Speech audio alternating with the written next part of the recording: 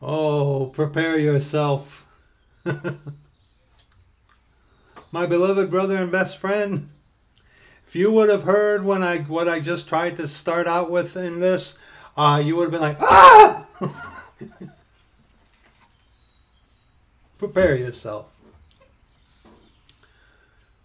Praise him, Jesus our blessed Redeemer.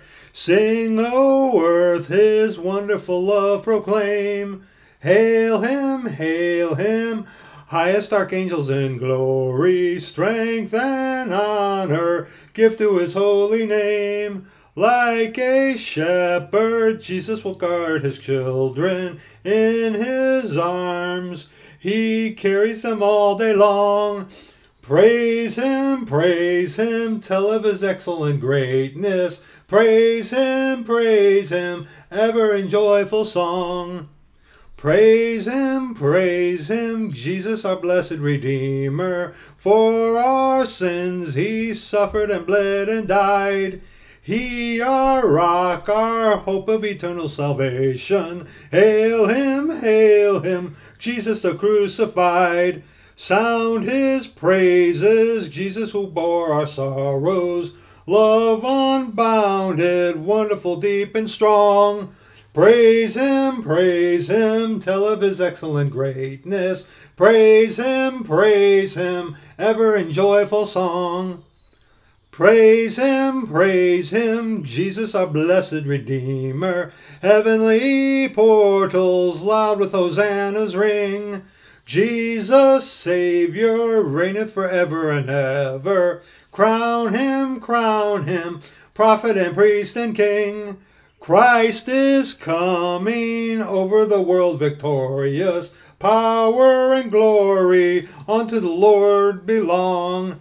Praise him, tell of his excellent greatness. Praise him, ever in joyful song.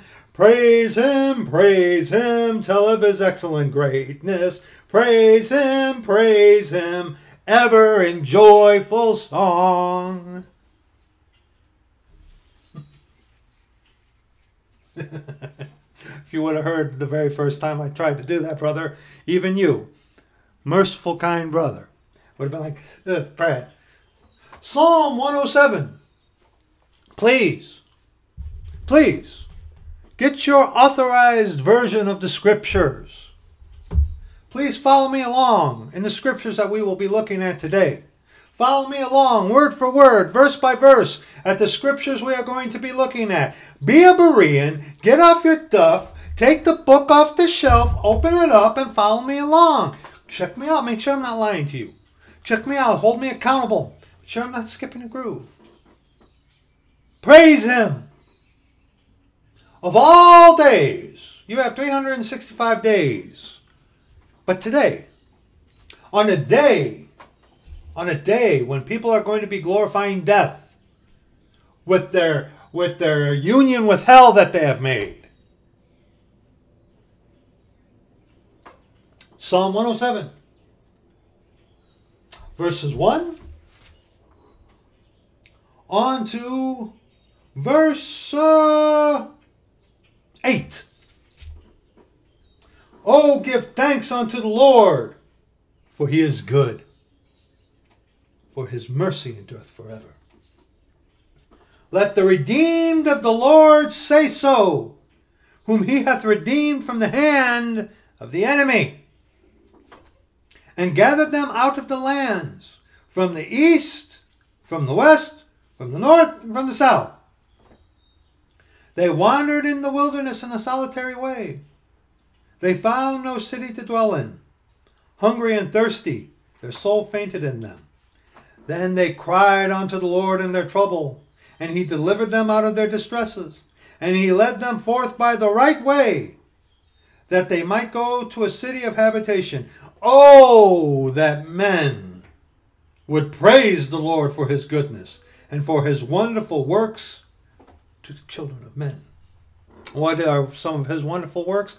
Oh, the death, burial, and resurrection of our Lord Jesus Christ, God our Father. The blood that he shed on the cross. Huh? How about that? And Psalm 32.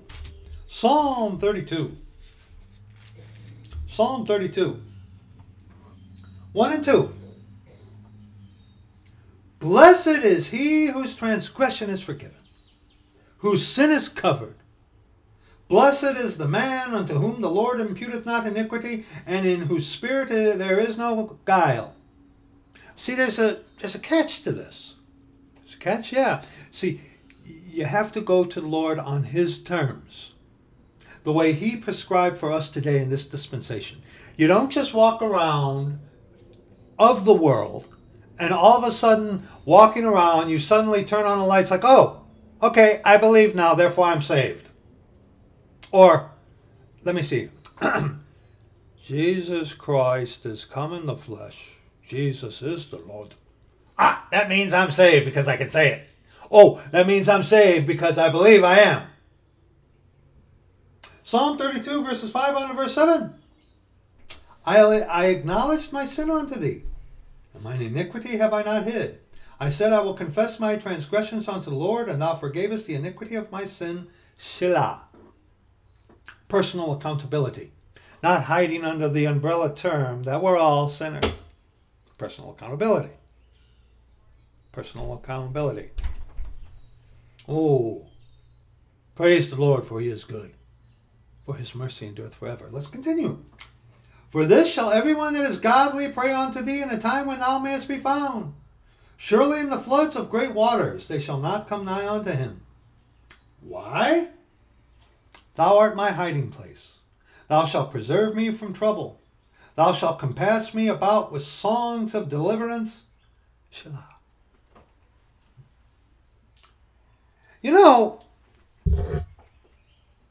on a day when, beg your pardon, on a day when the world is celebrating death, when Christianity is calling evil good and good evil, and trying to make Christian a day of evil. You know, on a day like this, Psalm 8. Psalm 8. Not Psalm, excuse me. Proverbs. Proverbs. Chapter 8. Verses 32 under 36. Now therefore hearken unto me, O ye children, for blessed are they that keep my ways. Hear instruction and be wise, and refuse it not. Blessed is the man that heareth me. Faith cometh by hearing, and hearing by the word of God, the authorized version of the Scriptures.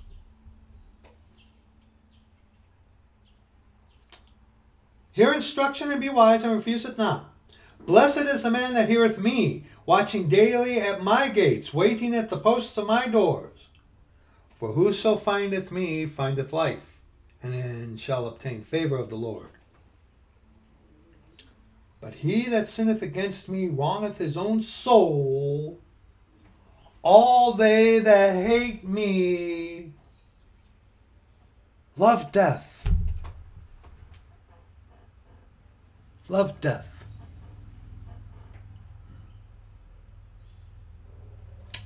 Like you walk around and you see these houses that are littered with Halloween decorations and graves and skeletons and prosthetic heads and limbs hanging from trees. Yeah, and heads hanging from porches, and it's okay for little children to dress up like devils today.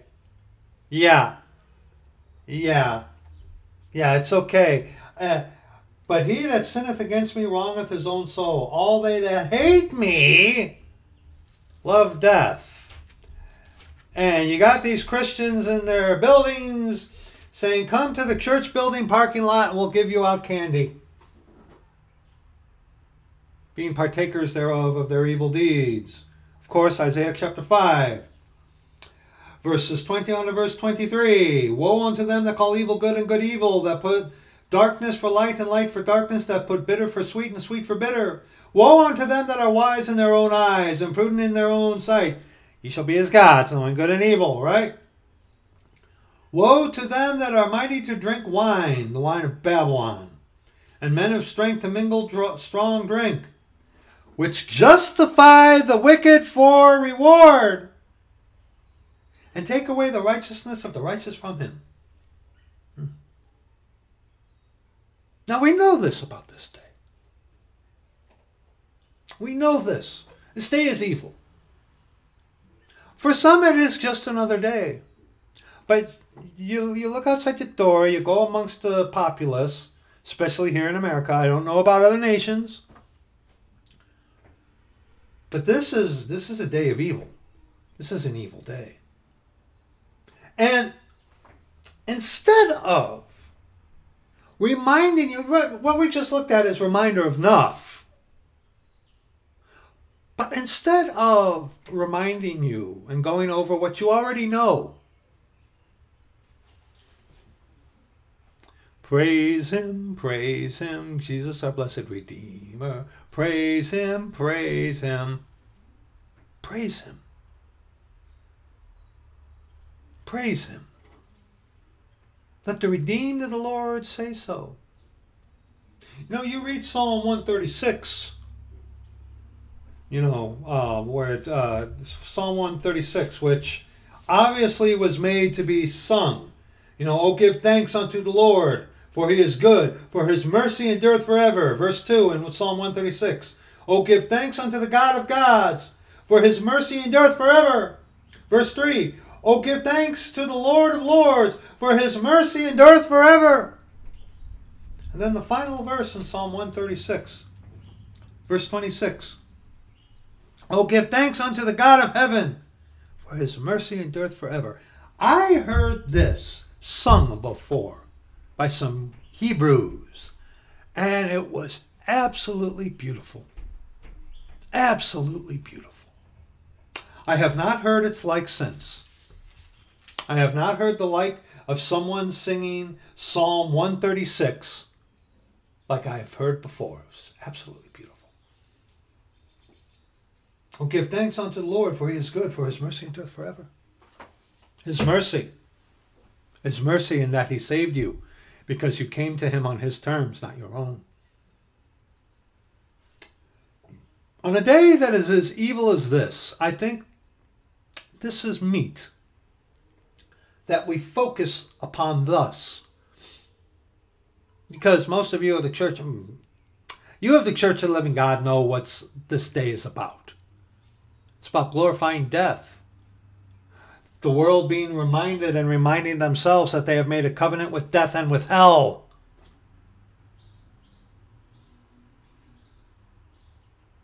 People don't want to hear that. Because they justify it for the kids. It's all for the kids, right? Kids. Who you of the world are making into little monsters. Fulfilling what is written in Proverbs 30. About a generation whose jaw teeth are knives. Who curse their father and their mother. Curse their father and doth not bless their mother. Turn in your authorized version of scriptures to Psalm 8. What we are going to do is we are going to basically work off of 2 verses in Psalm 8. And we are going to dissect these verses quite heavily. You could say this will be an expository type video. You could say that. Because we are going to break down just 2 verses in Psalm 8. Please go there. If you have 2 sets of scriptures, that might be helpful for you. If you got one of these ribbon marker things, that might be also helpful for you. But we're going to look at many things today about this. Okay? So please follow me along. This is not going to be milk, for the most part. Psalm 8, verse 1. Lord, our Lord, how excellent is thy name in all the earth, who has set thy glory above the heavens. The object, the individual of our praise is the Lord Jesus Christ, God our Father. Now look at how that starts. Lord, capital letters, our Lord. See right there. Lord, our Lord. Psalm 118. Psalm 118. Verses 26 on to verse 29. Blessed be he that cometh in the name of the Lord. Now look at that. I don't know how it is in your set of scriptures, but see how it is in mine. Where is that? Sorry. Sorry. Where my finger is here. See that? You see that? Written the same way in the other set of scriptures. Capital letters, but the ORD is set lower, but yet all capital. Okay? Blessed is he that cometh in the name of the Lord. We have blessed you out of the house of the Lord. God is the Lord, which hath shewed us light. Bind the sacrifice with cords, even unto the horns of the altar. Thou art my God, and I will praise thee. Thou art my God, I will exalt thee. Oh, give thanks unto the Lord, for he is good, for his mercy endureth forever. So when you see the capitals like that, it is commonly known that that is a reference unto God, the Father. But then you see our Lord, lowercase, uppercase L with all lowercase O-R-D. I believe this is showing us about God manifest in the flesh. That's what I believe. Okay? Because there is only one God. Only one God. But God is comprised of spirit, soul, and body. Just like you and I are. We are made in the image of God. We have a spirit, we have a soul, we have a body. Jesus Christ is the Father. Okay? Jesus Christ, the Word made flesh. But the soul of the Godhead, who is the Father. And we're going to look at this. Jesus is the Father. Okay? So he is the fullness of the Godhead bodily. Jesus is the Father. So when you see this here, O Lord, our Lord, our King, our God, our Savior. Okay? God, our King. God, our Lord. Jesus, our Lord, who is the Father. You get it? How excellent is thy name in all the earth. Now he has exalted his word even above his name. But John chapter 20. John chapter 20.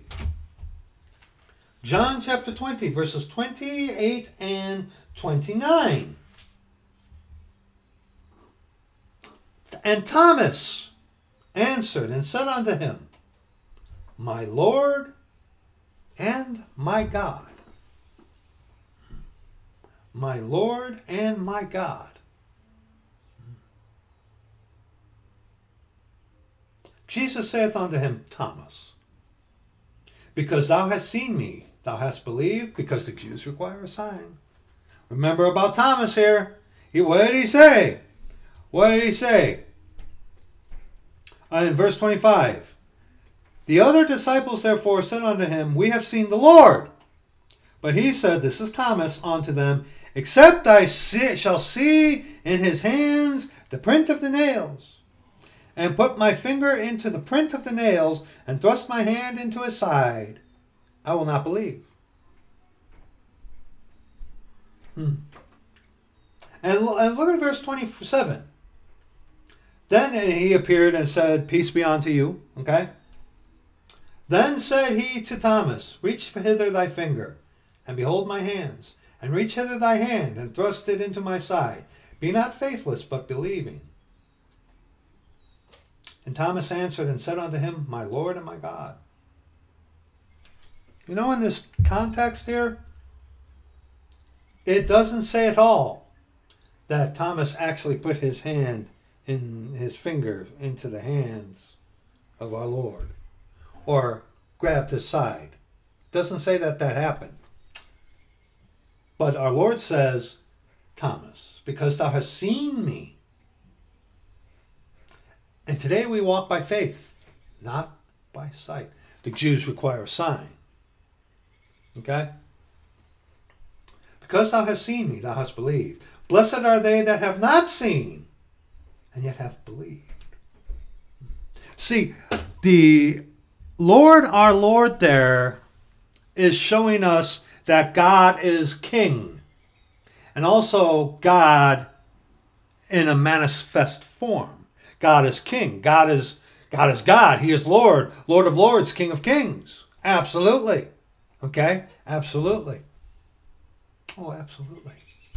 But see, again in John chapter 20, verse 29, blessed are they that have not seen and yet have believed. There are some people out there whose whole premise of their faith is based on because you've seen it, right? You've seen the Lord. You have not seen the Lord Jesus Christ. You have not. Dear friend, you have not. It's a lie. Oh, you might have seen something. What you have seen is that angel of light. Satan himself is transformed into an angel of light. You have not seen the Lord Jesus Christ. God has not manifested himself to you today. He has not.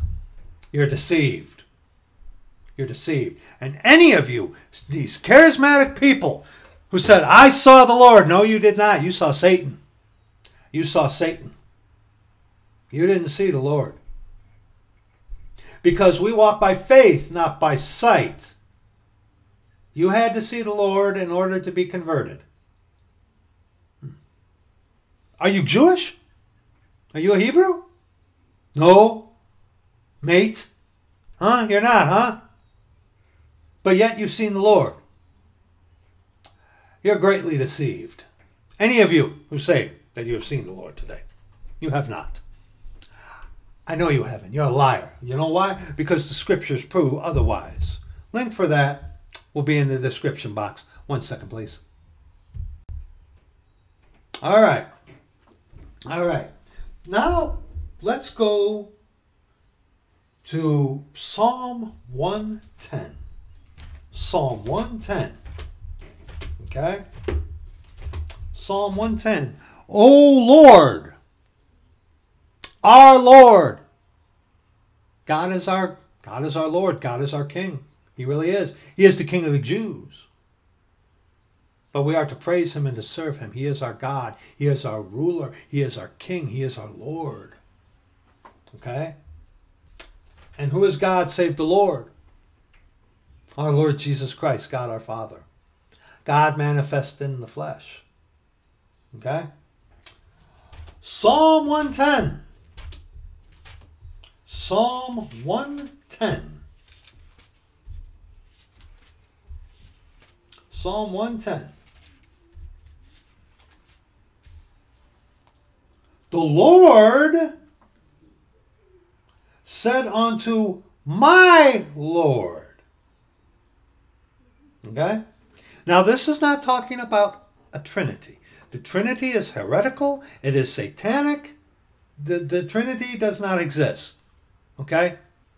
To hell with your Trinity, Catholic. Okay? The Lord said unto my Lord, sit thou at my right hand until I make thine enemies thy footstool. Now this is reference onto the kingship of our Lord Jesus Christ. Okay? Jesus as Son of David, King of the Jews, Lord of Lords, King of Kings. King of Kings, Lord of Lords, that kind of thing. Okay? The Lord shall send the rod of thy strength out of Zion. Out of Zion. Salvation is of the Jews. Is it not evident that our Lord sprang from the tribe of Judah? Okay? Out of Zion. Salvation comes out of Zion. The Jews, the Hebrews, okay? Not the Hamites or the Japhethites, okay? The Lord shall send the rod of thy strength out of Zion. Rule thou in the midst of thine enemies. Hold your place and go to Revelation chapter 12. The rod of iron. Rod of iron. Rod of iron. rod of iron, this Jesus of the Scriptures. The Jesus of the Scriptures is not the Jesus that many of you are being taught today, especially if you're deceived and go to one of those wicked buildings. Revelation chapter 12, verses 1 on to verse 5. And there appeared a great wonder in heaven, a woman clothed with the sun. Catholic, this is not Mary. This is Israel. Okay? This is Israel, not Mary. And there appeared a great wonder in heaven, a woman clothed with the sun, and the moon was under her feet, and upon her head a crown of 12 stars. 12 stars, the 12 tribes of Israel. You know, those tribes that some of these heretics say are lost? 12 stars. If it were Mary, does that mean that Mary had 12 children? She might have. But no, this is talking about Israel. Israel. And she, being with child, cried, travailing in birth, in pain to be delivered. And there appeared another wonder in heaven, and behold, a great red dragon, having 7 heads and 10 horns, and 7 crowns upon his head. Look at verse 9 in Revelation 12. And that great dragon was cast out, that old serpent from Genesis chapter 3, okay, called the devil and Satan, which deceiveth the whole world. He was cast out into the earth, and his angels were cast out with him. Okay, that's the dragon, Satan. Okay, Lucifer. Okay, and there appeared another wonder in heaven, and behold, a great red dragon, having 7 heads and 10 horns, and 7 crowns upon his heads. And his hail drew the 3rd part of the stars of heaven, and did cast them to the earth. And the dragon stood before the woman which was ready to be delivered, for to devour her child as soon as it was born. And you remember what Herod did at the birth of Jesus, where he wanted to kill him and went and had all those other children murdered. Yeah. And she brought forth a man-child, our Lord Jesus Christ, God our Father. God manifest in the flesh. Jesus Christ is come in the flesh. Okay? Who was to rule all nations, O Lord our Lord, with a rod of iron. It's funny, some people think that to be of the Church of the Living God is restrictive. Wait till the kingdom of heaven, where it's all works. All works. Kingdom of heaven, where everything is dependent upon whether or not you do something. You don't need faith in the kingdom of heaven, because Jesus is going to be on the throne at Jerusalem. Okay? So during the kingdom of heaven, it's all works. You think that being of the Church of the Living God is restrictive or some nonsense like that? Yeah. Yes. Yes, and she brought forth a man-child who was to rule all nations with a rod of iron, and her child was caught up unto God and to his throne. Very interesting. Very, very interesting, huh? Now, go back to Psalm 110, picking up at verse 3. Let's read verse 2 again.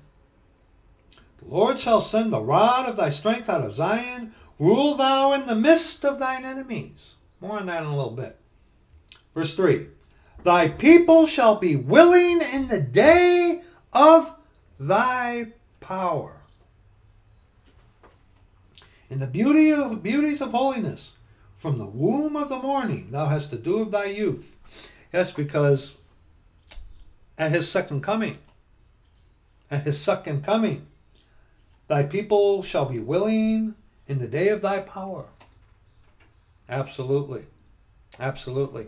And I believe midway through the time of Jacob's trouble, that there are going to be, when that man of sin, the son of perdition, goes into the 3rd rebuilt temple and says, I am God, and his visage is going to resemble the Roman Catholic Jesus, okay, that there are going to be Jews who get it, and they're going to search the scriptures then for a change.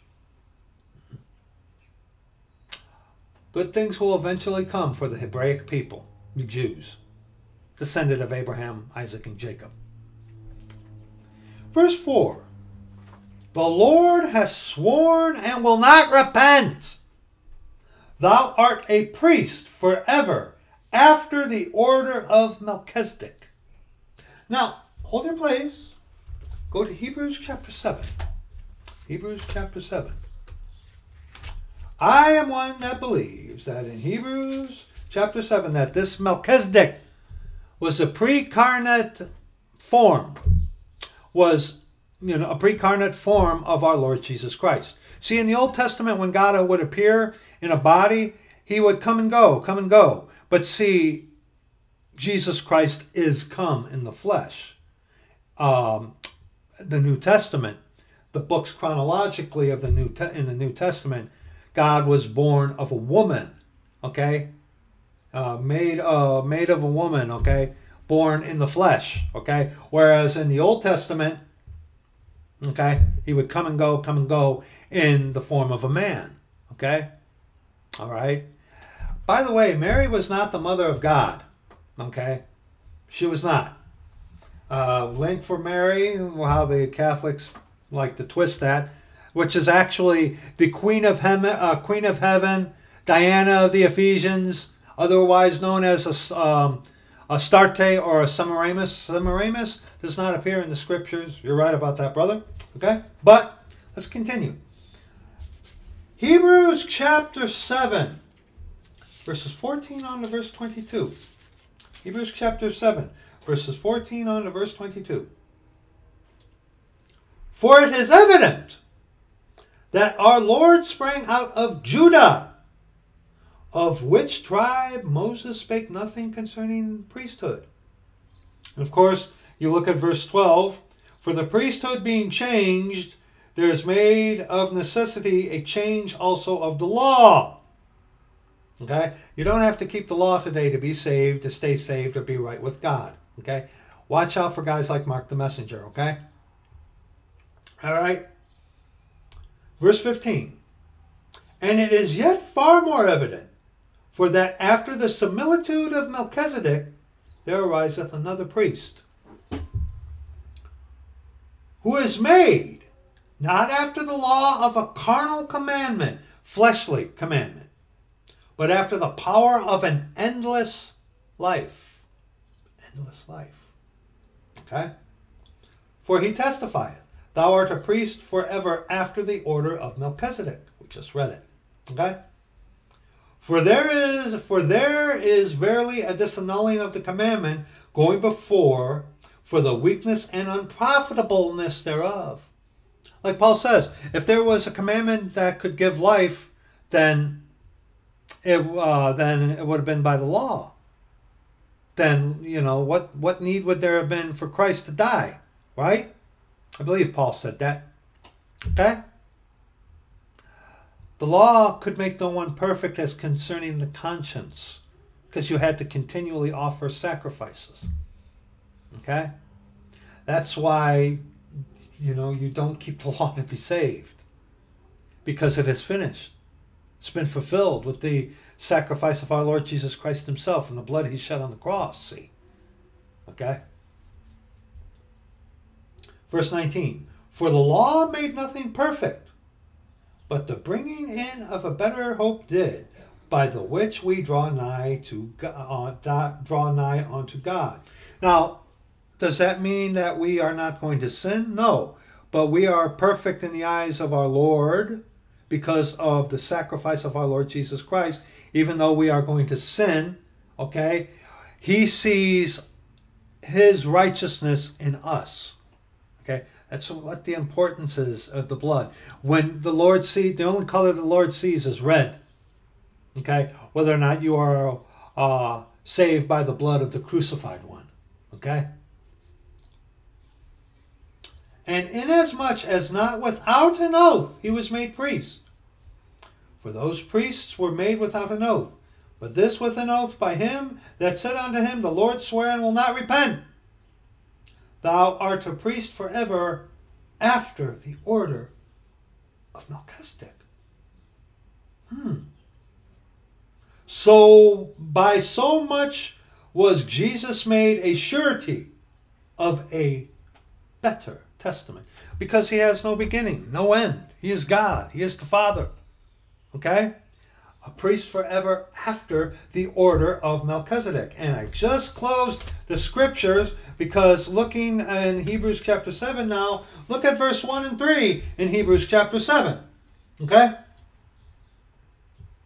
For this Melchizedek, king of Salem, shalom, peace, priest of the Most High God, who met Abraham returning from the slaughter of the kings and blessed him, to whom also Abraham gave a tenth part of all, first being by interpretation king of righteousness, and after that also king of Salem, which is king of peace. Salem, shalom, peace. Okay? Without father, without mother, without descent, having neither beginning of days. Verily, I say unto you, before Abraham was, I am. Jesus called himself I am, the everlasting Father. Okay? He is the Father. Okay? Nor end of life, but made like unto the Son of God, abideth a priest continually. So who was that Melchizedek? That was God. That was God. Precarnate form. Absolutely. And you saw without mother or without father.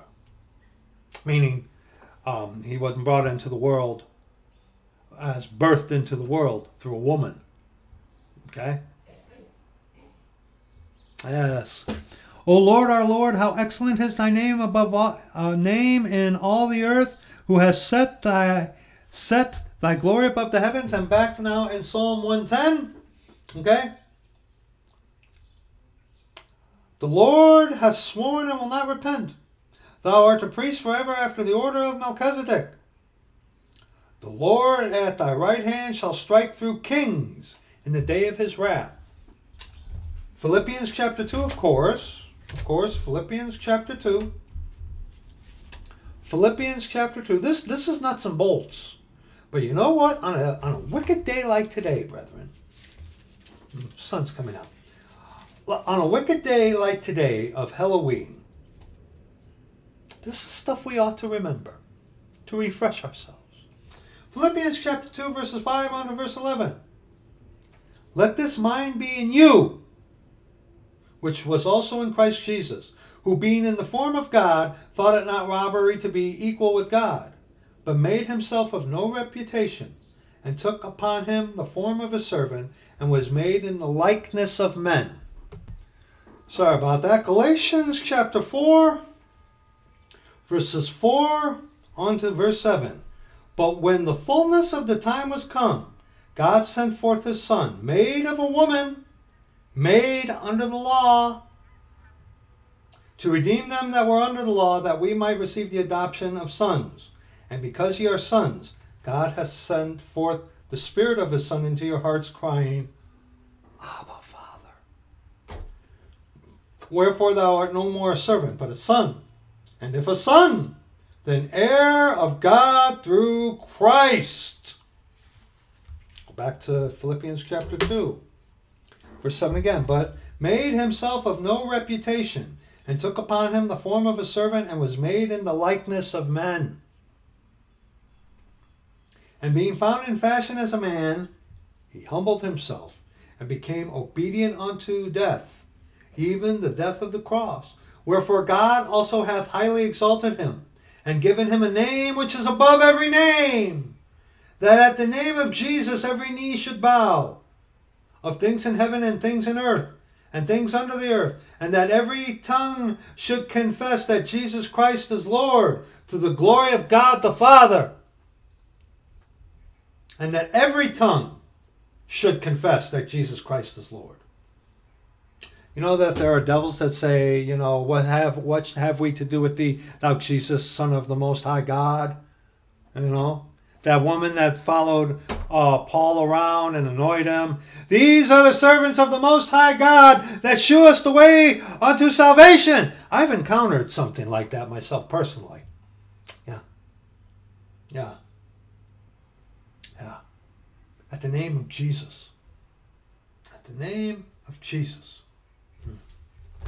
Go back to Psalm 110 now. He shall, verse 5. The Lord at thy right hand shall strike through kings in the day of his wrath. He shall judge among the heathen. He shall fill the places with the dead bodies. He shall wound the heads over many countries. He shall drink of the brook in the way. Therefore shall he lift up the head. Look at verse 6. He shall judge among the heathen. He shall fill the places with the dead bodies. He shall wound the heads over many countries. John chapter 10. John chapter 10. John chapter 10, verses 30 on to verse 33. Jesus says here, O Lord, our Lord, Psalm 8, verse 1, how excellent is thy name in all the earth, who has set thy glory above the heavens. John 10, 30 on to verse 33. I and my Father are one in essence, are one in being, are one in nature. No, I and my Father are one. Elsewhere, as you know, he said before Abraham was, I am. And what did they do? The Jews took up stones to kill him. Why? Because he just called himself God the Father. With him saying this, then the Jews took up stones again to stone him. Jesus answered them, many good works have I shewed you from my Father. For which of those works do ye stone me? The Jews answered him, saying, for a good work we stone thee not, but for blasphemy. And because that thou, being a man, makest thyself God. Beg your pardon? So, I think the Jews understood what he said. Jesus is the Father. He is God the Father. O Lord, our Lord, King of Kings, Lord of Lords. He is going to rule over you eventually. He is. Is it going to be in grace through your faith? Or is it going to be by a rod of iron? When you give account to him at the great white throne. Which one is it going to be? Of course, go to Acts chapter 4. Acts chapter 4, verses 10 on to verse 12. Acts, not 10, Brad. Acts chapter 4, verses 10 on to verse 12. Be it known unto you all, and to all the people of Israel, that by the name of Jesus Christ of Nazareth, whom ye crucified, whom God raised from the dead, even by him doth this man stand here before you whole. O Lord, our Lord, how excellent is thy name in all the earth, who has set thy glory above the heavens. Praise him, Jesus, our blessed Redeemer.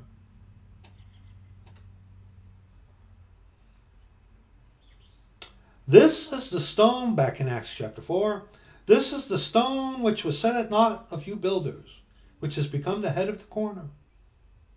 Neither is there salvation in any other, for there is none other name under heaven given among men whereby we must be saved. And go now to Colossians. Colossians chapter 6. Excuse me. Colossians chapter 1. Colossians chapter 6, Brad. Colossians chapter 1, verses 16 on to verse 20. For by him were all things created, that are in heaven and that are in earth, visible and invisible, whether they be thrones or dominions or principalities or powers, all things were created by him and for him. And he is before all things. And by him all things consist. See that? And he is before all things. That includes yourself. That includes what you want, your wannas. O Lord, our Lord, how excellent is thy name in all the earth, who has set thy glory above the heavens. He is before all things, and by him all things consist. Oh, how badly do you struggle to hold on to your own little things?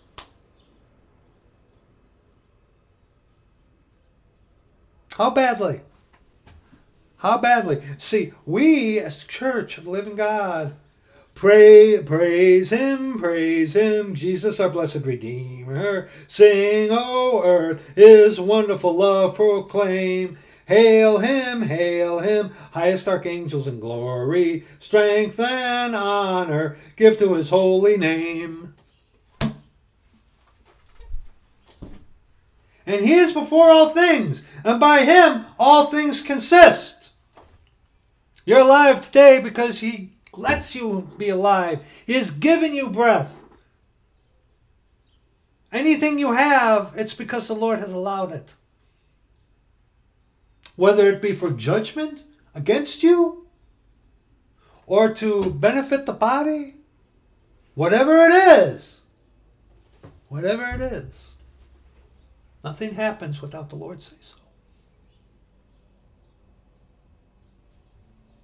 And he is the head of the body, the Christians, the church, the building, no, the body, the people, who is the beginning, the firstborn from the dead, that in all things he might have the preeminence. For it pleased the Father that in him should all fullness dwell. The fullness of the Godhead bodily, spirit, soul, and body.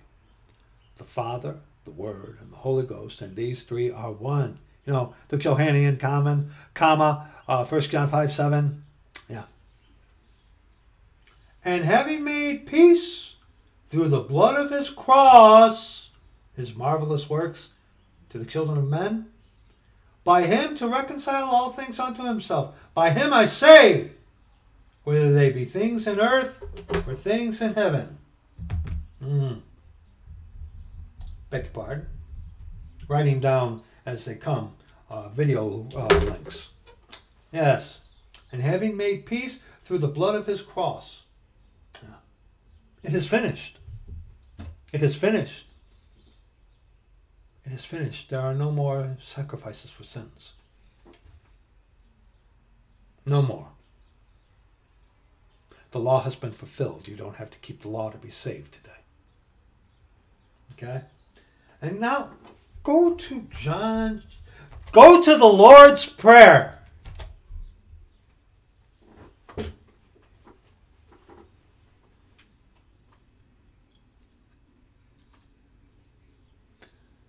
How many of you ignorantly just turned to the book of Matthew, the Sermon on the Mount? Or how many of you looked into, thou our Father who art in heaven, hallowed be thy name? That's Satan's fault. That you think that is the Lord's Prayer. That's not the Lord's Prayer. See, Satan through his church has told you something about that. That's a Jewish prayer for Jews. Okay? You don't see that mimicked anywhere after the death, burial, and resurrection. You don't see Paul. Now, that's a model of a type of prayer, yes, But remember, our Father who art in heaven, hallowed be thy name. Thy kingdom come, thy will be done on earth as it is in heaven. Give us this day our daily bread, you know. That's a Jewish prayer for Jews. Okay? That's a Jewish prayer for... Teach us how to pray. When you pray, who? The Jews, the Hebrews. Okay? That's a Hebraic prayer for Hebraic people, for the Jewish people. It's not the Lord's Prayer, my friend. What is the Lord's Prayer? John chapter 17. Okay? John chapter 17, the Lord's Prayer. Verses 1 on to verse 5. These words spake Jesus, and lifted up his eyes to heaven, and said, Father, the hour is come. Glorify thy Son, that thy Son also may glorify thee. As thou hast given him power over all flesh, that he should give eternal life to as many as thou hast given him. Notice the way he is speaking as it is referred to as in the third person. And it doesn't mean about the Trinity, you wicked Trinitarians. Okay? And this is life eternal, that they might know thee, the only true God, and Jesus Christ, Jehovah saves, the Anointed One, whom thou hast sent. I have glorified thee on the earth. I have finished the work which thou gavest me to do. And now, O Father, glorify thou me with thine own self, with the glory which I had, which with thee before the world was. And the very first, go to the beginning, Genesis chapter 1. Genesis chapter 1, verses 1 and 3. Here's the Godhead at work. In the beginning, God. O Lord, our Lord, how excellent is thy name in all the earth, who has set thy glory above the heavens. In the beginning, God created the heaven and the earth. And the earth was without form and void, and darkness was upon the face of the deep. And the capital S Spirit of God moved upon the face of the waters. Beg your pardon? So, God Father, Spirit of God, the Holy Ghost, and God said the Word which was made flesh. God said, spake, spoke. His Word made flesh. Let there be light, and there was light. That's what our Lord Jesus Christ was referring to in the true Lord's Prayer, right there.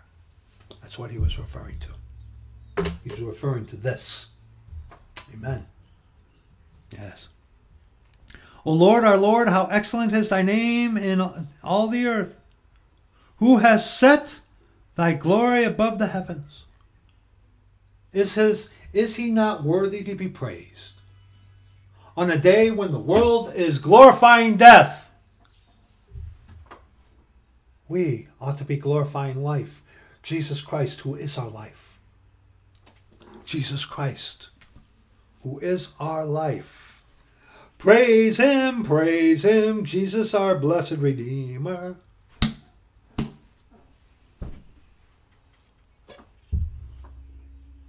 Today, we all know how evil Halloween is. We all know what these warped, perverted parents are abusing their children with this nonsense. They are. Praise him. Praise him.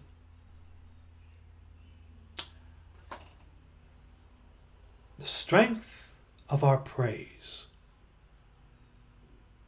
The strength of our praise. In a day when evil is glorified, let our strength be our praise for our Lord. On a day when the devil is glorified, let us glorify and praise him. Now, verse 2 in Psalm 8. Out of the mouth of babes and sucklings hast thou ordained strength because of thine enemies, that thou mightest still the enemy and avenger. Out of the mouth of babes and sucklings thou hast ordained strength because of thine enemies. Go to Matthew chapter 21. Now, there are those out there who will say, this is a contradiction.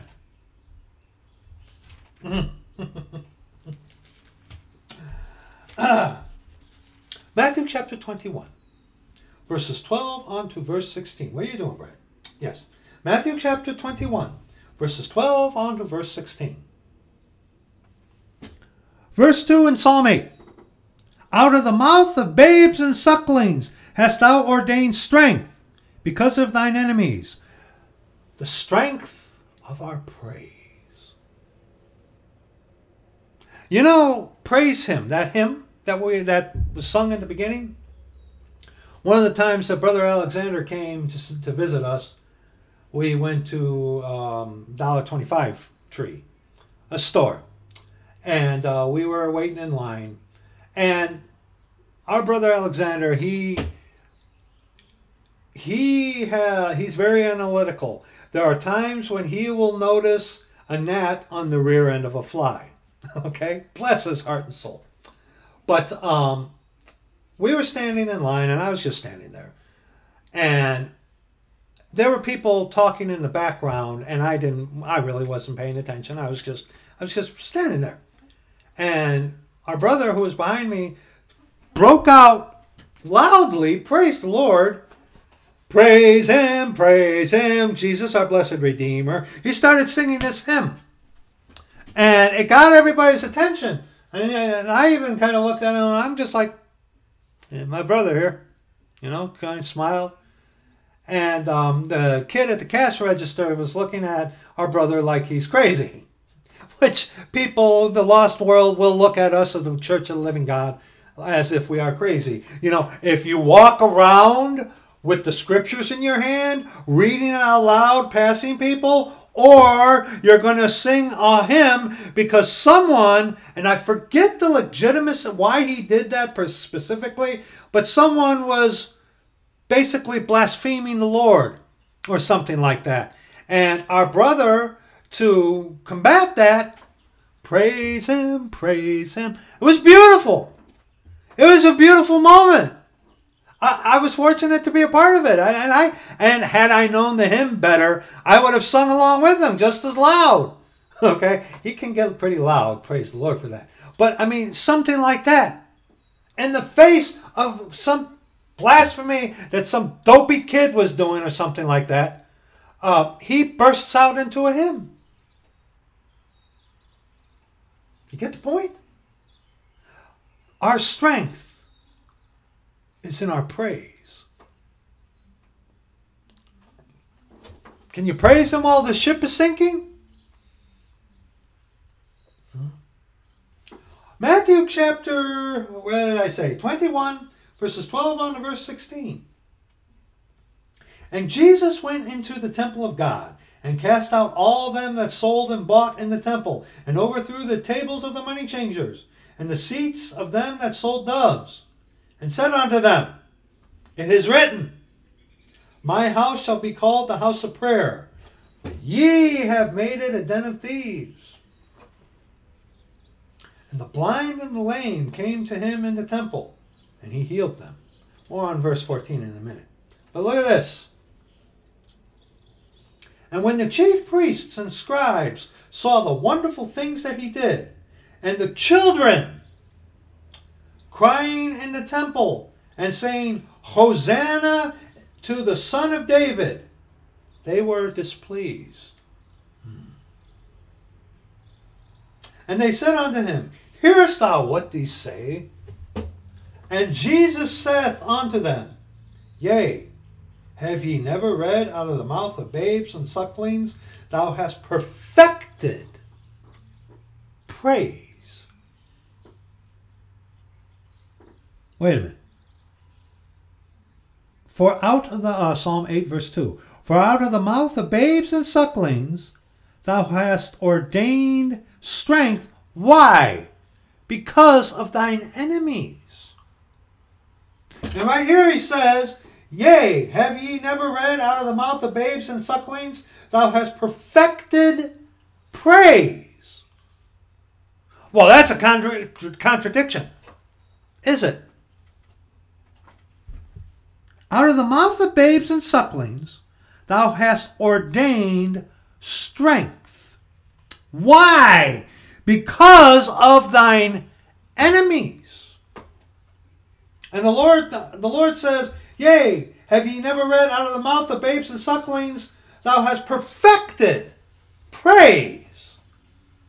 See, the key is here, ordained strength, perfected praise. Why were they praising? Because the king had come.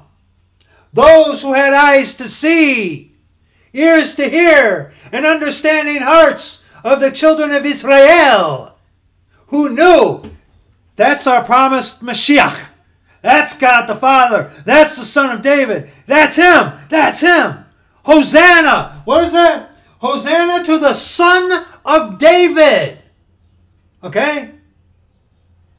Ordained strength, perfected praise. There were those in the temple who knew that's the Mashiach. That's God. That's God, our Father. That's him. Right there. That's him. That's him. And look at that verse 15. And when the chief priests and the scribes saw the wonderful things that he did, and the children, look at verse 2 in Psalm 8. Out of the mouth of babes and sucklings.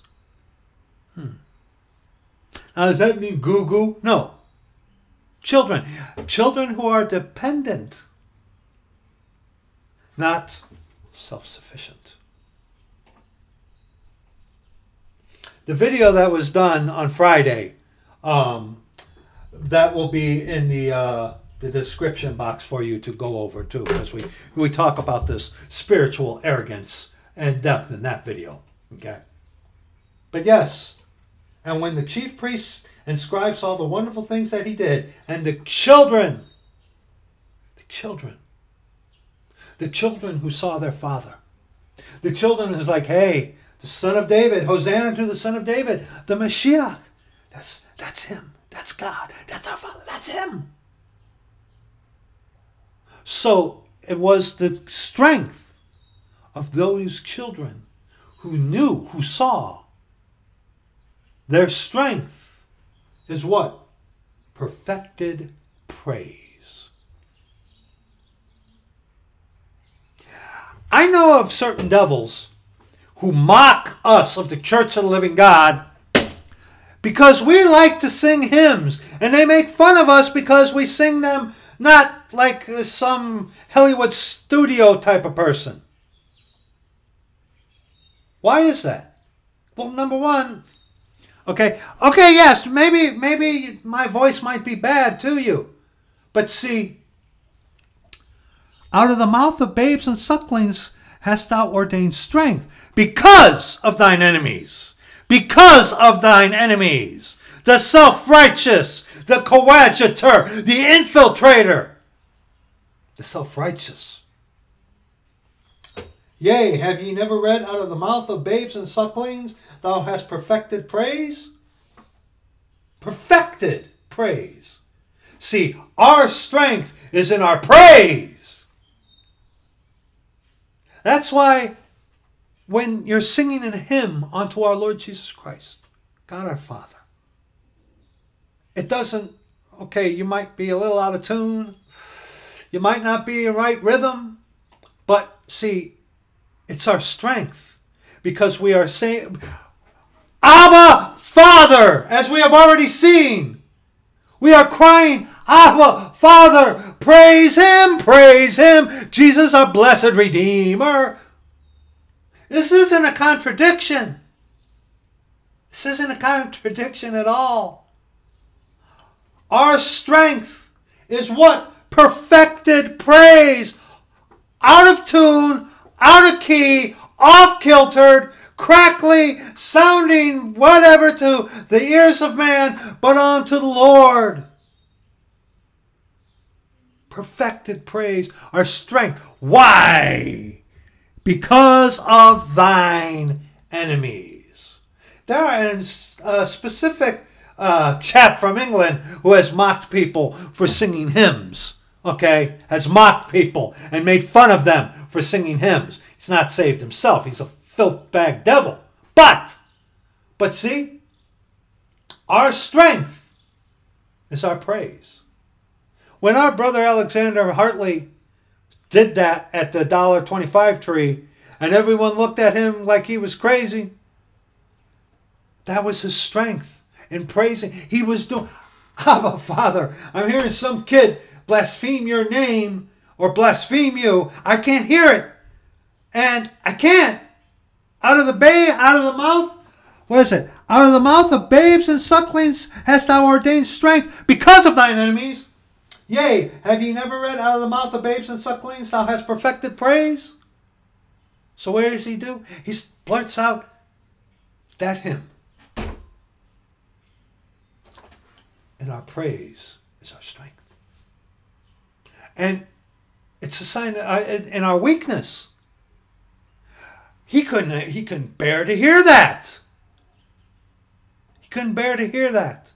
And these children who were crying, Hosanna to the Son of David. Oh, Lord, you're finally here. The King has come. Pray, Hosanna, Hosanna to the Son of David. Praise him, praise him. Lord, you're here. About time. Oh, Lord, we're how sick of you are of this world? How sick of it are you? Or are you one of these Christians that you're just comfortable here, right? Things are going good. Your properties are exploding. Your business is going well. You've got all the money in the bank. You're not troubled like other men, right? Things are going good. Hey, if the redemption happens, that's just a little bit extra gravy, right? Because you got it good right now, right here, don't you? You poor, egocentric sap. Don't you? Don't you? Out of the mouth of babes and sucklings hast thou ordained strength because of thine enemies. Because of thine enemies. Verse 14 in Matthew chapter 21.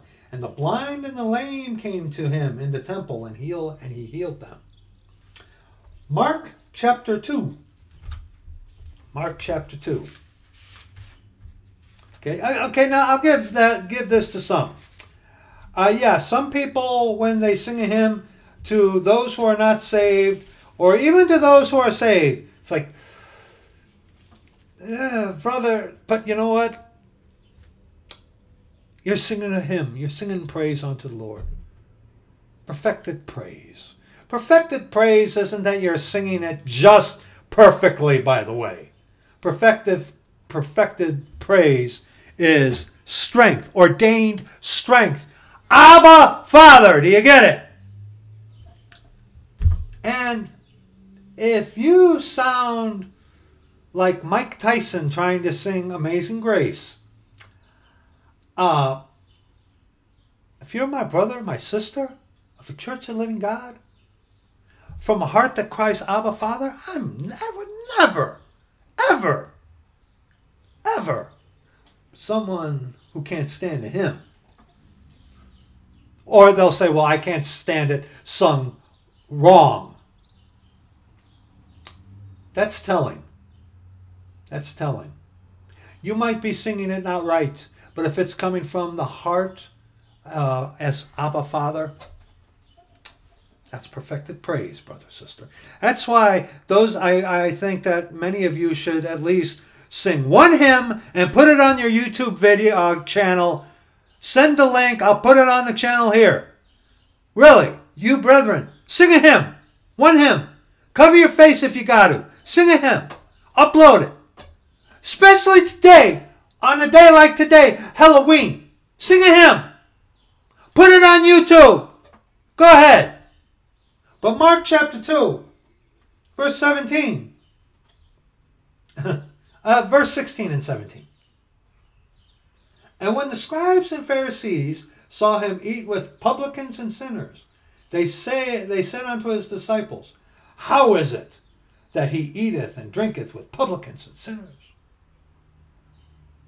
When Jesus heard it, he saith unto them, They that are whole have no need of the physician, but they that are sick. I came not to call the righteous, but sinners to repentance. The righteous. I'm not that bad. I saved myself. Hey, I'm saved because I believe. I'm saved because I can utter a statement.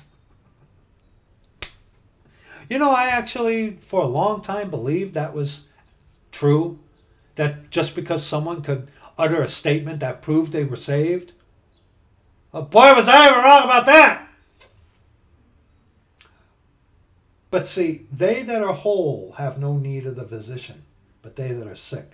I came not to call the righteous, the self-righteous, but sinners to repentance. Okay? And go to Luke chapter 7.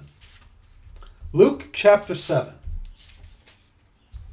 Luke chapter 7, verses 36 on to verse 39.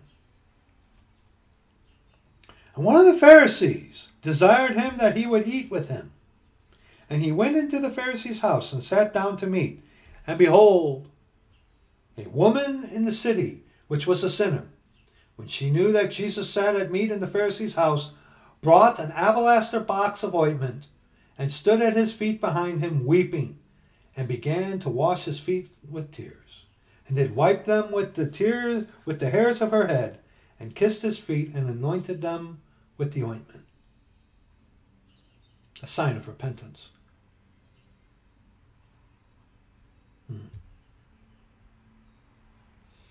Woman that was a sinner. Was she a harlot? It's often surmised that she was, but it just says that she was a sinner.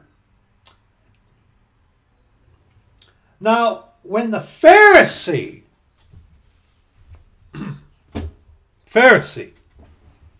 who elevates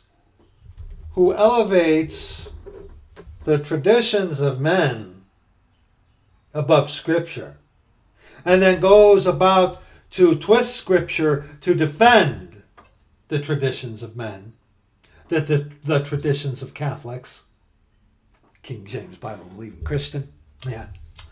Yeah. Now when the Pharisee which had bidden him saw it, he spake within himself, saying, If this man, if he were a prophet, would have known who and what manner of woman this is that toucheth him, for she is a sinner. Oh, hoity-toity, huh? Hoity-toity. This spiritual arrogance, holier than thou, which is a smoke in the Lord's nostrils. Look online here. Look at some of these people, brethren. Go to John chapter 9. Now, in the video that was done on Friday, we touched on these same verses, but we're going to touch on it in this video too, okay? John chapter 9, verses 26 on to verse 34. Now, like I said, in the video, They Live, They Sleep, we touched on this already. But we're going to touch on it in this video because we have to, okay? This is addressing, again, the guy that was born blind, who the Lord opened his eyes. He goes before the council, and they didn't believe he was born blind. They get the mother, and she's like, hey, you know, this was our son who was born blind. How he's seen now, we don't know. Ask him. He can answer for himself. Okay? He tells them that it was Jesus that opened his eyes, but they didn't hear. Okay? Like I said, we talked about this in the previous video on Friday, but we're talking about it here. Okay? John chapter 9, verses 26 on to verse 34. Then said they to him again, What did he to thee? How opened he thine eyes? He answered them, I have told you already, oy vey, and ye did not hear. Wherefore would ye hear it again? Will ye also be his disciples? Kind of a dig at them. Because he knew that they wouldn't. Because they refused to hear. Then they reviled him and said, Thou art his disciple. We are Moses' disciples. We know that God spake unto Moses. As for this fellow, we know not from whence he is. Verse 29, we go and expound on a little in the previous video. Check that out, okay? The man answered and said unto them,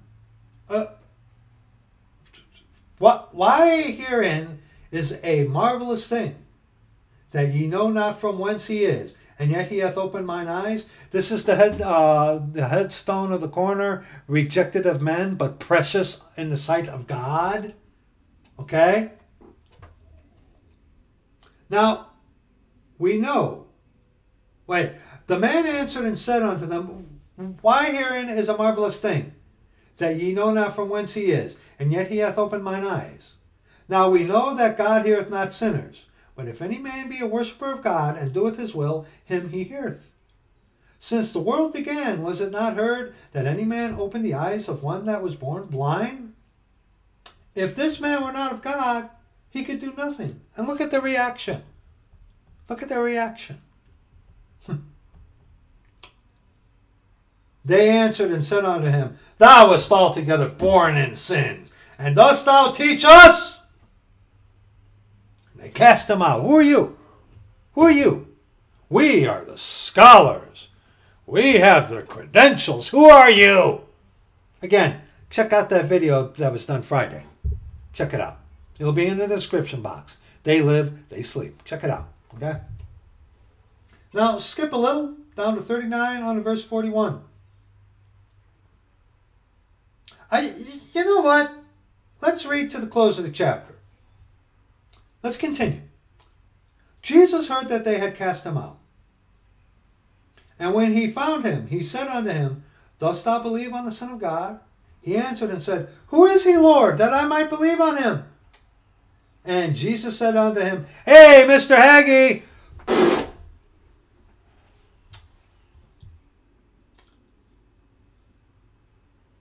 Thou hast both seen him, and it is he that talketh with thee. And he said, Lord, I believe. And he worshipped him. Someone worship the Lord Jesus, contrary to what the Jehos want you to believe. And Jesus said, For judgment I am come into this world, that they which see not might see, and they which see might be made blind. Like the beggar, the rich man and the beggar, remember? The rich man, good master, he only saw a meal ticket. He didn't see the Mashiach. He didn't see the Son of David. Well, the blind man who had no sight said, Jesus, thou Son of David, have mercy upon me. And Jesus stops.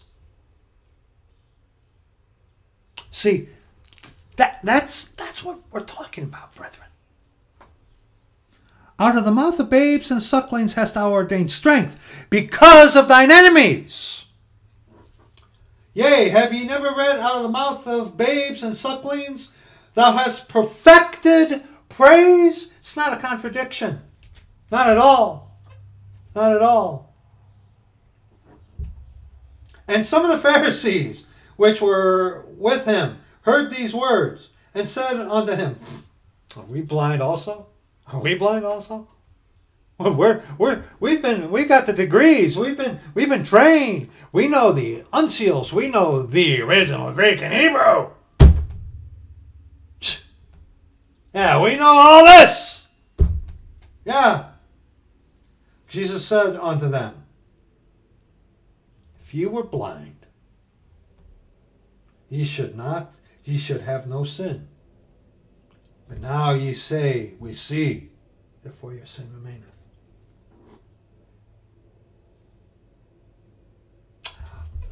First Peter chapter 3. 1 Peter chapter 3. 1 Peter chapter 3. We want verses 18. Oh no, 1 Peter chapter 2. 1 Peter chapter 2, excuse me. Verses 1 on to verse 8. Wherefore, laying aside all malice, and all guile, and hypocrisies, and envies, and all evil speakings, as newborn babes, desire the sincere milk of the word, that ye may grow thereby.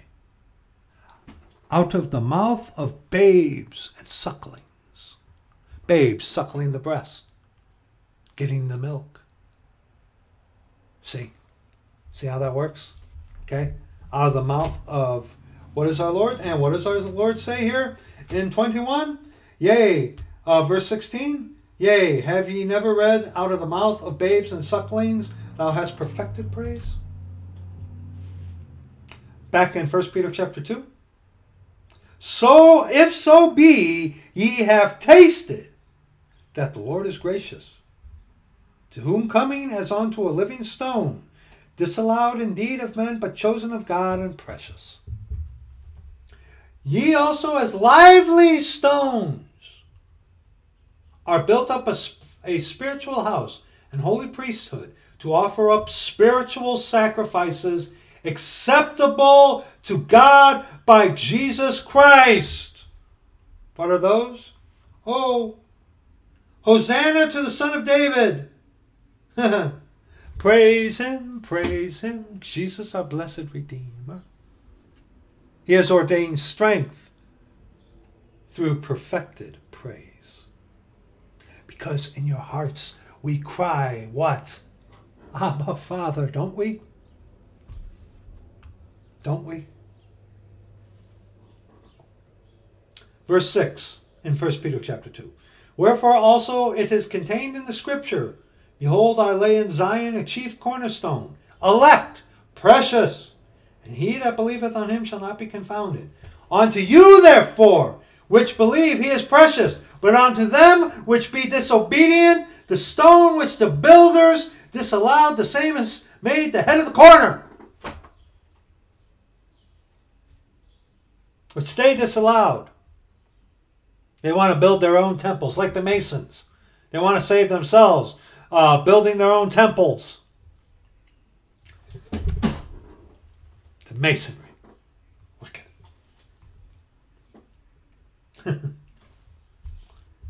A stone of stumbling and a rock of offense, even to them which stumble at the word, being disobedient. Wherefore unto also they were appointed. They were appointed how? Because they wanted to believe a lie. Like it says in 2 Thessalonians chapter 2. Therefore God gave them over to that. You want to believe a lie? You want to believe in falsehood? That you can save yourself?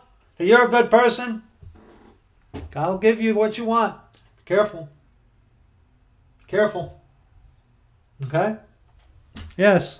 Out of the mouth of babes and sucklings hast thou ordained strength because of thine enemy, that thou mightest still the enemy and the avenger. The enemy and the avenger. If you haven't figured it out, people, who are the greatest enemies to our Lord Jesus Christ? Who? It's not the atheists. It's not even the Muslims. It's not even the Jehos and the morons, maybe. But the greatest enemy of our Lord Jesus Christ are those who are the religious. The religious. Beg your pardon. The religious people. I have no problems with people who are my enemies openly being atheist or Muslim or whatever, these wicked Hebrew Israelite people who are not Hebrews, whether they be Brisraelites or black Hebrew Israelites, whatever. But the worst enemies that you will encounter are the ones who, I believe in Jesus. I believe in Jesus. The ones who pat you on the back. The ones who's like, oh yeah, let me praise the Lord with you. Those are the worst enemies of our Lord. The religious. The religious. I'm going to go on a limb. I'm going to say the Christians are the greatest enemy of our Lord. I remember hearing stories about people who go to these church buildings. They want to go and sing in their choir, and they had to have a tryout. They couldn't keep tune. They couldn't do this. So they were rejected. Rejected for singing praise to the Lord in a church building. I've heard of that. So have probably some of you. And he says, out of the mouth of babes and sucklings hast thou ordained strength, perfected praise, off kilter, out of tune, broken, cracked. But from a heart that says, Abba, Father. Abba, Father. These religious people, brethren, they are the enemy and the avenger. The professional, the well-to-do Christians, you know, the guys who have it all figured out, who aren't troubled like other men. The esoteric. Those are the enemies of our Lord. Those are the enemies of our Lord. And it is because of that. 1 Corinthians chapter 1. 1 Corinthians chapter 1. 1 Corinthians chapter 1, verses 26 unto the close of the chapter. For ye see your calling, brethren, how that not many wise men after the flesh. Example, Jordan Peterson says he believes in God. Oh, he sure does. The one he looks at, and the one that is the little god of this world, yeah. Not many mighty, not many noble are called. You know, the ones whose parents had everything to do to build this nation. Yeah, you know, the ones who rub their kindred in your face as superior. Yeah. Closet Nazi. Yeah. But God hath chosen the foolish things of the world to confound the wise, the educated, the elite, the upper crust, the upper echelon. Yeah. And God hath chosen the weak things of the world to confound things which are mighty. Mighty men of God like John MacArthur, Sam Spit,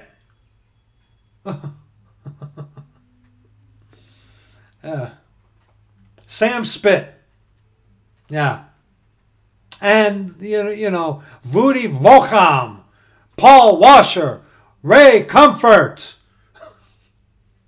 and the list goes on and on of these professional preachers, these Christians. They are the enemies. They are the enemies. Yeah. They are wise. They are the mighty. But we, the Church of the Living God, singing our hymns out of tune, out of time, making even the most patient of all brethren, it's like, you're singing that from a heart that cries, oh, Abba, Father. Oh, that's good. Oh, boy. Let's sing another one. Okay? Even a brother like that or sister like that, they acknowledge, oh, it's coming from a heart that says, Abba, Father. Our strength is in our praise. Our strength is in Christ, who is the source of our praise. O Lord, our Lord, how excellent is thy name in all the earth, who has set thy glory above the heavens.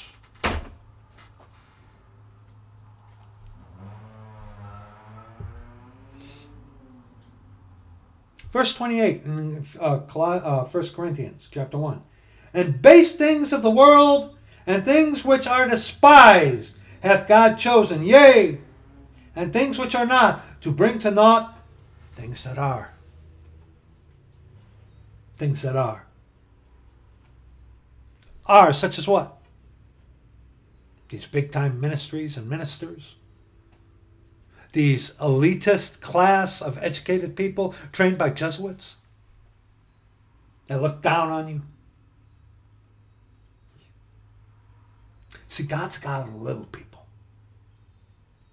And you can see this elitism with the Calvinistic doctrine, with the Brisraelites, the black Hebrew Israelites, the Calvinists, obviously, a lot of the King James Bible-believing Christians.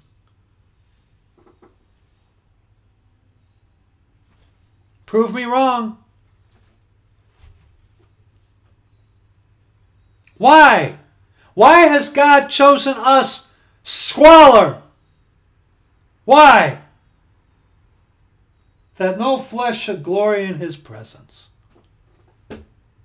Out of the mouth of babes and sucklings hast thou ordained strength, because of thine enemies, that thou mightest still the enemy and the avenger. The avenger. Avenger of what? You've taken away my right to be an elite. Like why the Jews rejected Jesus. He wanted to take away their entire system of their elitists. And that they would serve others instead of themselves.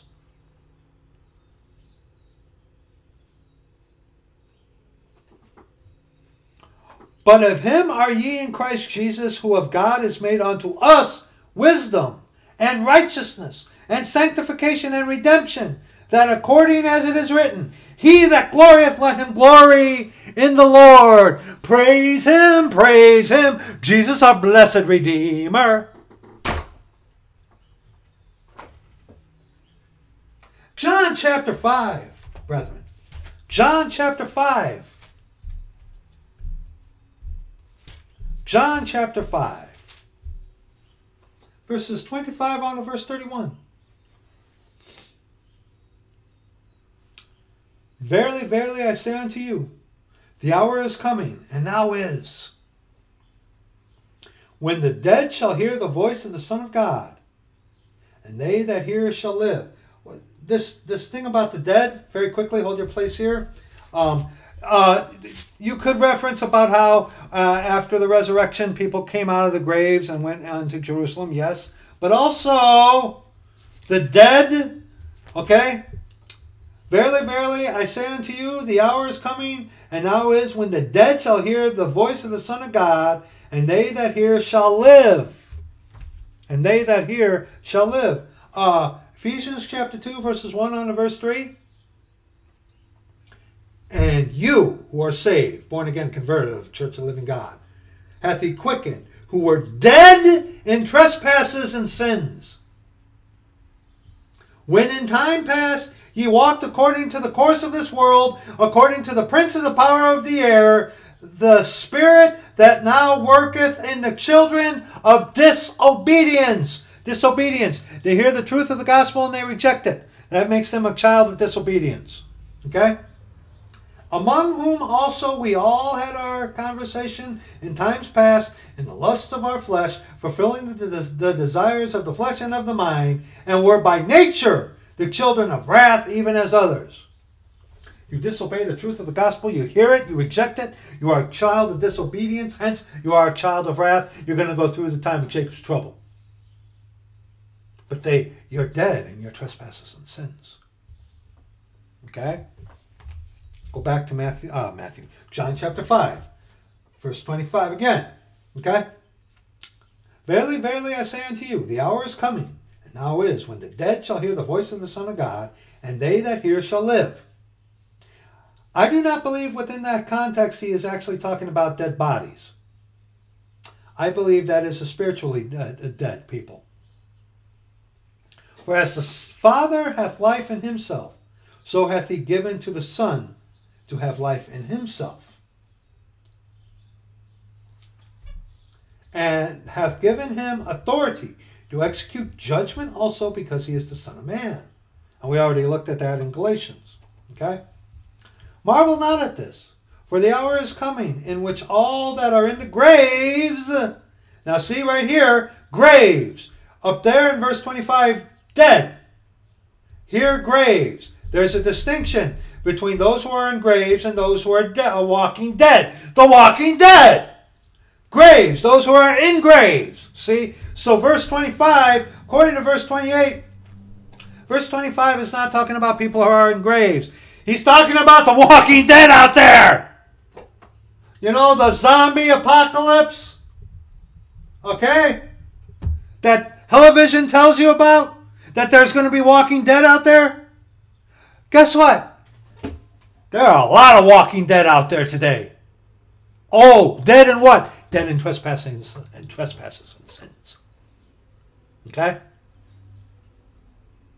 Verse 29. And shall come forth. Okay, marvel not at this, verse 28 and 29. Marvel not at this, for the hour is coming in which all that are in the grave shall hear his voice, and shall come forth. They that have done good unto the resurrection of life, and they that have done evil unto the resurrection of damnation. And it's talking about judgment. But now go back to 1 Peter chapter 3. 1 Peter chapter 3. 1 Peter chapter 3, we want verses 18 on to verse 22. For Christ also hath once suffered for sins, the just for the unjust, that he might bring us to God, being put to death in the flesh, but quickened by the capital as Spirit. By which also he went and preached unto the spirits in prison, which sometimes were disobedient, when once the long-suffering of God waited in the days of Noah, while the ark was a preparing, wherein few, that is, 8 souls, were saved by water. Okay? Preached to the souls and spirits that were in prison, those who were in Abraham's bosom. Okay? The like figure, and good old German Martin Luther, you know, he based this. He believed that you needed to get baptized in water to be saved. And he based it off of this. No. The like figure whereunto even baptism doth also now save us. Not the putting away of the filth of the flesh, but the answer of a good conscience toward God by the resurrection of Jesus Christ. Okay? Answer. You get baptized because of an inner conversion. Baptism is an outer profession of an inner conversion. Okay? But we are baptized into Christ, identified with Christ. That is our true baptism. Baptism is just a public profession of an inner conversion. Peter is not saying anything that water baptism does save us. Okay? All right? And look, it doesn't say, the like figure whereunto even baptism doth also now save us. Okay? It doesn't say anything about water, by the way. Water baptism does not save you, Lutheran, closet Nazi. Okay? Who is gone into heaven and is on the right hand of God, angels and authorities and powers being made subject unto him. Okay? The like figure. He's talking about how the ark was the figure like the wood, okay? The cross, okay? And that's a type of prefiguration type of the redemption of the purchased possession. Jesus Christ is our hope. He is the blessed hope. Okay? And we are baptized into Christ. Okay? We are identified with his death. Okay? Why? Because we came to him on his terms. Broken of our self-righteousness. We have died to ourselves. Okay? And when you have died to yourself and have had contrition, godly sorrow, and have called on his name in fear of him, and he saves you. You are part of his body, his bones and his flesh. Okay? You're sealed until the day of redemption. Okay? You're once saved, always saved. That is the identification. Water baptism, okay, is a public profession of an inner conversion. If you do not get baptized, you're not going to go to hell. But you should get baptized because it's a profession. A public profession of an inner conversion. It's not necessary for your salvation, though. Don't believe the charismatics or the Catholics who tell you it is. Okay? All right? Now, go back to John chapter 5. Look at verse 30. Look at verse 30. Okay? And we'll read on to verse 31. I can of mine own self do nothing. As I hear, I judge. And my judgment is just, because I seek not mine own will, but the will of the Father which hath sent me. If I bear witness of myself, my witness is not true. Look at verse 30. Go to John chapter 3. John chapter 3. John chapter 3. Verses 30 on to verse 36. John chapter 3, verses 30 on to verse 36. He must increase, but I must decrease. He that cometh from above is above all. He that is of the earth is earthly. He that cometh from heaven is above all. Wait. He that cometh from above is above all.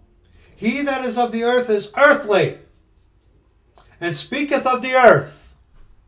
Because this wisdom is earthly, sensual, devilish. Okay? Why do you think a lot of these fakes get so rave reviews? Okay? He that cometh from heaven is above all. And what he hath seen and heard, that he testifieth. And no man receiveth his testimony. He that hath received his testimony hath set to his seal that God is true. For he whom God hath sent speaketh the words of God. For God giveth not the Spirit by measure unto him. The Father loveth the Son, and hath given all things into his hand. He that believeth on the Son hath everlasting life. And he that believeth not the Son shall not see life, but the wrath of God abideth on him.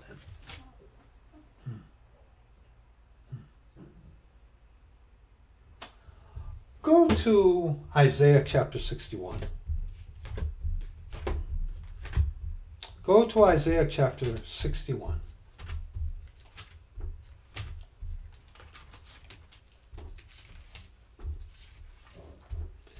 Yeah. Beg your pardon, brethren. Such a good person make the air stink.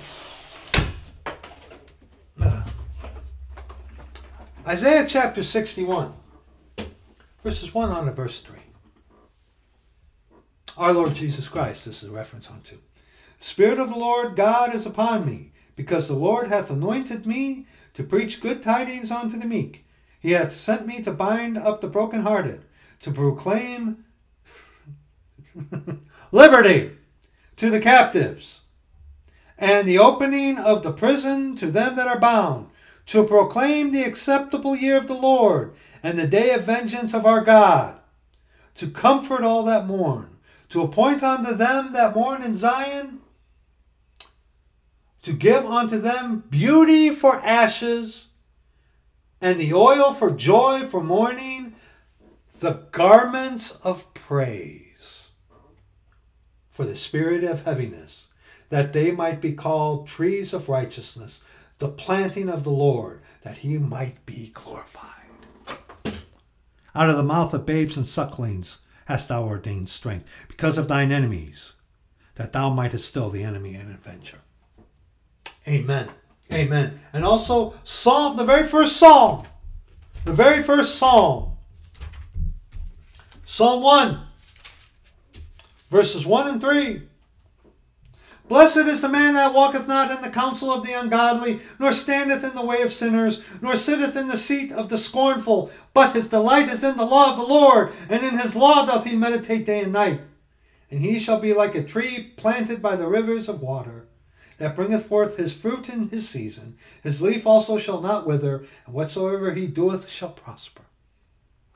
And also Jeremiah chapter 17. Jeremiah chapter 17. Jeremiah chapter 17. Verses 7 on to verse 8. Blessed is the man that trusteth in the Lord, and whose hope the Lord is. For he shall be as a tree planted by the waters, and that spreadeth out her roots by the river, and shall not see when heat cometh, but her leaf shall be green, and shall not be careful in the year of drought, neither shall cease from yielding fruit. Why? Why is that? Why is that? Nehemiah chapter 8. Nehemiah chapter 8. Verses 9 and 10. And Nehemiah, which is the Trishatha, and Ezra the priest, the scribe, and the Levites that taught the people, said unto all the people, This day is holy unto the Lord your God. Mourn not, nor weep, for all the people wept when they heard the words of the law. Then he said unto them, Go your way, eat the fat, and drink the sweet, and send portions unto them for whom nothing is prepared. For this day is holy unto our Lord, neither be ye sorry. Why? For the joy of the Lord is your strength.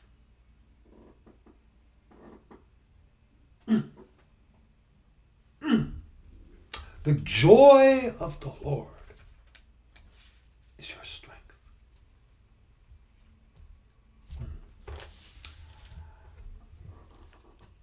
Out of the mouth of babes and sucklings hast thou ordained strength, because of thine enemies, that thou mightest still the enemy and the avenger. And said unto him, Hearest thou what these say? And Jesus saith unto them, Yea, have ye never read, out of the mouth of babes and sucklings thou hast perfected praise? Abba, Father, Hosanna to the Son of David. Abba, Father, praise him, Jesus, our blessed Redeemer. The joy of the Lord is your strength. And alas, his strength is made perfect in weakness. It was a moment of weakness when Brother Alexander Hartley started singing like he did. Weak. He was made weak because he was vexed by what he was hearing. It weakened him. It's like, oh, praise him, Jesus, our blessed Redeemer. Walking by people, hearing them talk.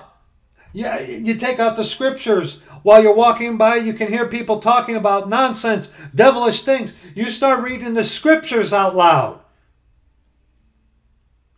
Praise him, Psalm 28. Psalm 28. Psalm 28, verses 7 on to verse 9. The Lord is my strength and my shield. My heart trusted in him, and I am helped. Therefore my heart greatly rejoiceth. Abba, Father. And with my song will I praise him. Look at that verse. The Lord is my strength and my shield. Out of the mouth of babes and sucklings hast thou ordained strength because of thine enemies, that thou mightest still the enemy and the avenger. Yea, have ye never read, out of the mouth of babes and sucklings thou hast perfected praise? The Lord is my strength and my shield. My heart trusted in him, and I am helped. Therefore my heart greatly rejoiceth, and with my song will I praise him. The Lord is their strength, and he is the saving strength of his anointed. Save thy people, and bless thine inheritance. Feed them also, and lift them up forever. Psalm 22. Psalm 22. Verses 19 on to verse 23.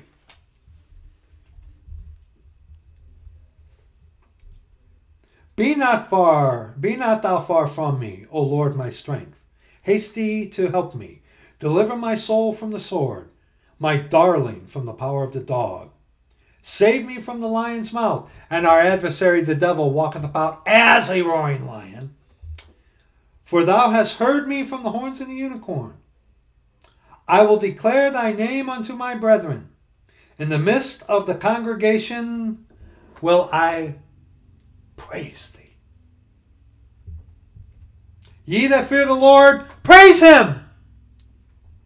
All ye the seed of Jacob, glorify him. And fear him, all ye the seed of Israel. Okay?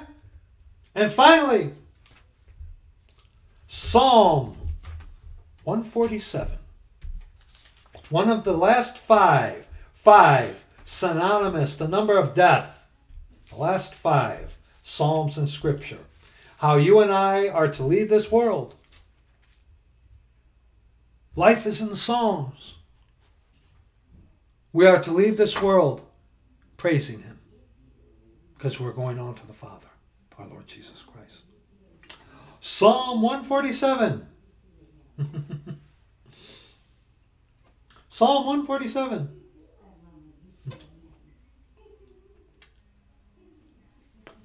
We were just going to read verses 10 and 11. But let's read this whole thing, shall we? Then we'll be done. Almost. Praise ye the Lord, for it is good to sing praises unto our God, for it is pleasant and praises comely. The Lord doth build up Jerusalem, he gathereth together the outcasts of Israel.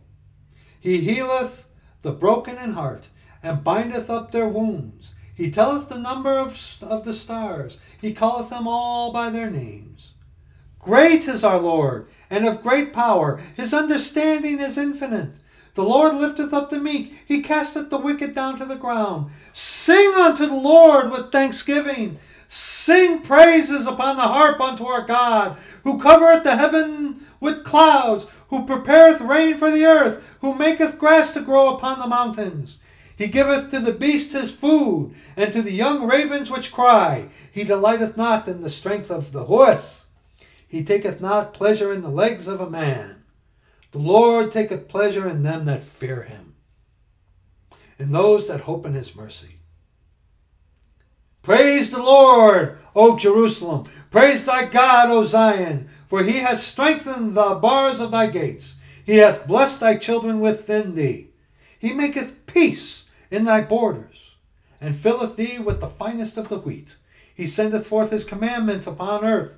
His word runneth very swiftly. He giveth snow like wool. He scattereth the hoarfrost like ashes. He casteth forth his ice like morsels. Who can stand before his cold? He sendeth out his word, and melteth them. He causeth his wind to blow, and the waters flow. He sheweth his word unto Jacob, his statutes and his judgments unto Israel. He hath not dealt so with any nation. And as for his judgments, they have not known them. Praise ye the Lord. Praise ye the Lord. Praise ye the Lord. I can't help myself. Praise him, Jesus our blessed Redeemer. Sing, O earth, his wonderful love proclaim. Hail him, highest archangels in glory. Strength and honor give to his holy name. Like a shepherd, Jesus will guard his children. In his arms he carries them all day long. Praise him, tell of his excellent greatness. Praise him, ever in joyful song.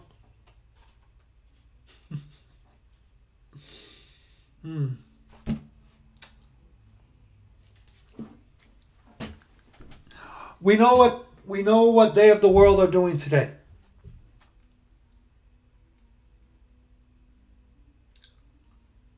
Let us praise the Lord. He's coming soon. He's coming soon to redeem us. Sooner or later, it's going to happen, brethren. We know that on this day, the world glorifies death and reminds itself that it's in a covenant with death and in hell. And let us today take time to praise the Lord.